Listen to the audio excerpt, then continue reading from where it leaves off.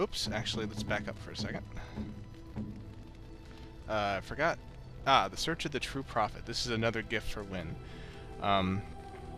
The description here is actually kind of interesting. It's a book about Andraste, but instead of treating her as a religious figure, it explores the possibility that she was actually one of the most powerful mages ever to exist on Thedas.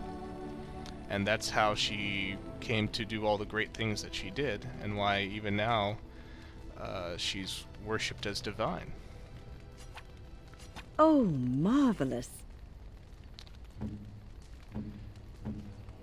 Okay, and now for Morrigan, we will give a silver chain.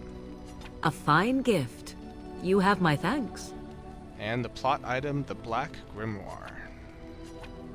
What? You found Flemeth's grimoire? Ever since we discovered the condition of the Mage's Tower, I had wondered if it might be recoverable, but I had yet to speak of it to you. How fortunate that you found it on your own. You have my thanks. I will begin study of the tome immediately. What do you hope to find within it? Secrets. My mother has many of them, and this tome represents the one time that they were able to get away from her. I do not intend to squander this opportunity to learn more than Flemeth wished me to know. This should be interesting. Alright, just a huge amount of approval across the board. So why did you keep your birthright a secret? You never asked? That's a cheap answer. All right. If you want the full explanation, I'll give it to you. The thing is, I'm used to not telling anyone who didn't already know. It was always a secret. Even Duncan was the only Grey Warden who knew. And then after the battle, when I should have told you, I don't know, it seemed like it was too late by then. How do you just tell someone that?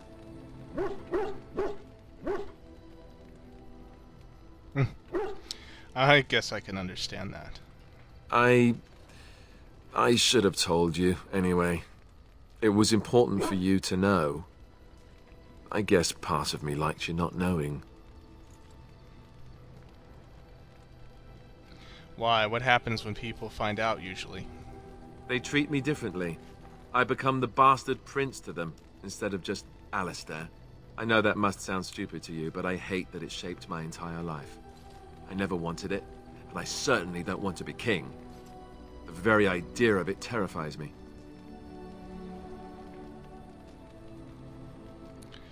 Oh, that doesn't actually sound very stupid at all.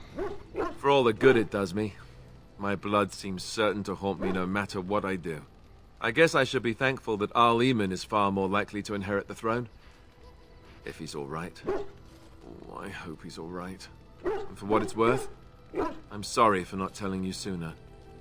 It was a dumb thing to do. Don't worry about it, Alistair. In the end, I don't think there was any harm done. I guess it's kind of a relief that you know now. Let's go. Are you feeling better now? Oh, yes, and thank you for asking. I'm feeling much better today.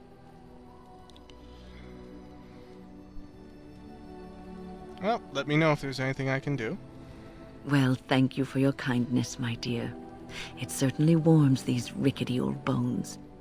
What's on your mind? I was just thinking about being a Grey Warden. Is something troubling you? Sometimes I wish I could go back to my old life in the Circle. A Grey Warden should put aside the person that he used to be.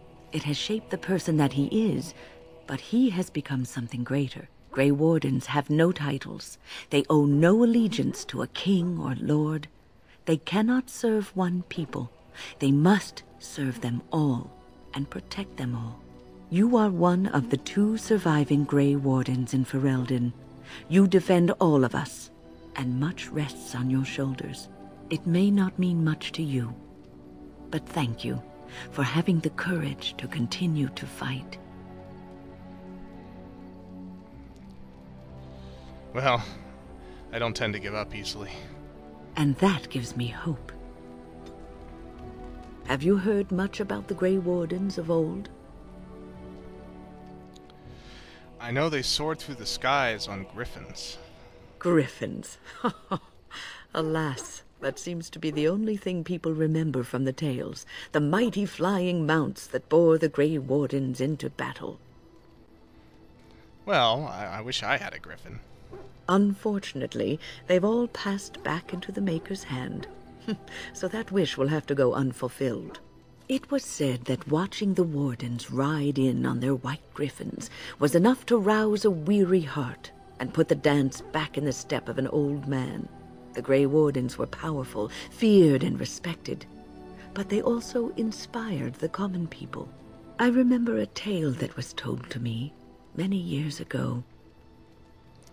Does the story have griffins in it? Maker's mercy, it's like talking to a child. So does it have griffins in it or not? Yes, there are griffins in this story.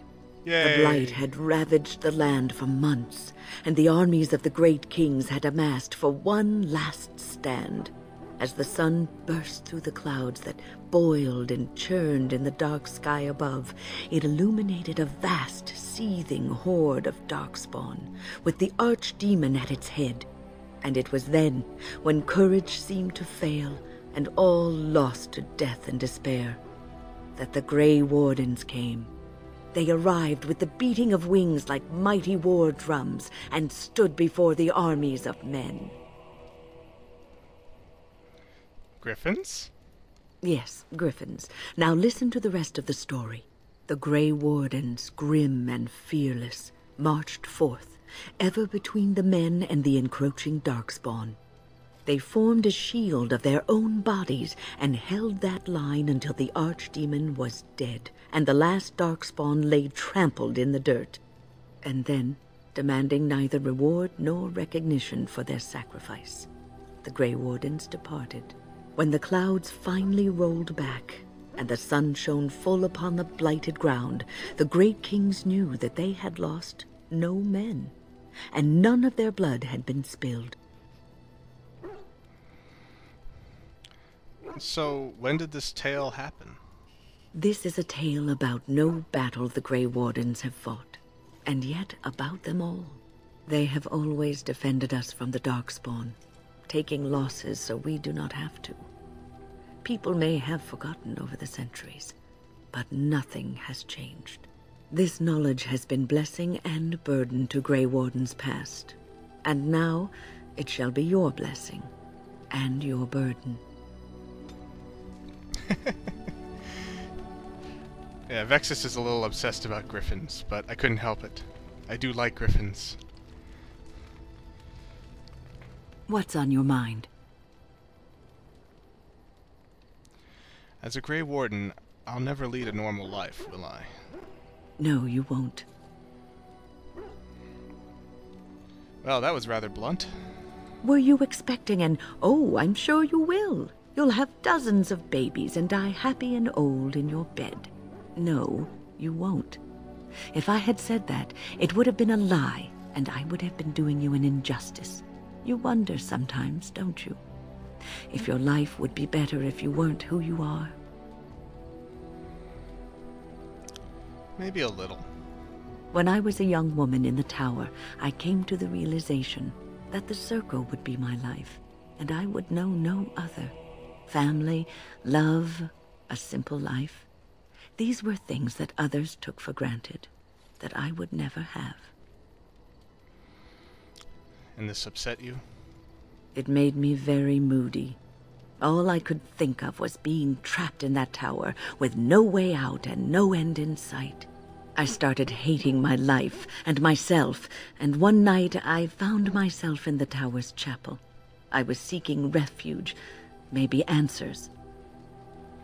Did you find anything? I must have looked tearful or made some noise, because the revered mother came out and decided to speak to me. And because I had no one else to talk to, I talked to her. I must have said many silly things, but she told me that the Maker puts us all on our paths for a reason. And fighting our intended course is what causes so much anguish.